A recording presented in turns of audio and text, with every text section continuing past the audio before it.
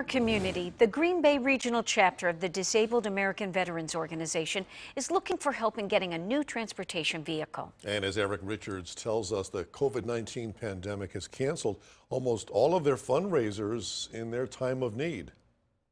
The Disabled American Veterans Chapter 3 in the Green Bay region area is looking for some help in finding a new van to transport veterans to their medical appointments. DAV Chapter 3 is looking to replace a van in their fleet, and with the COVID-19 pandemic underway, many of their fundraisers have been canceled. Our program is made up of volunteers. The agreement basically provides that the VA will provide the space and a location for us to operate from.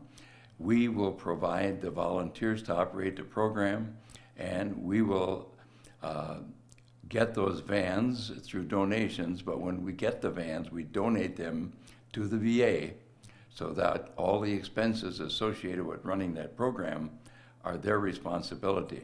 When the vehicles are worn out, they come back to us and we sell them for whatever we can get for them, put the money back in the program. What the program is looking for now is... We are looking to replace a Ford Transit 10-passenger. DAV is holding a fundraiser. The raffle has 50 prizes in total, and the drawing will be held on November 11th at 7 p.m. at the Replay Sports Bar. In De Pere, Eric Richards, Local 5 News.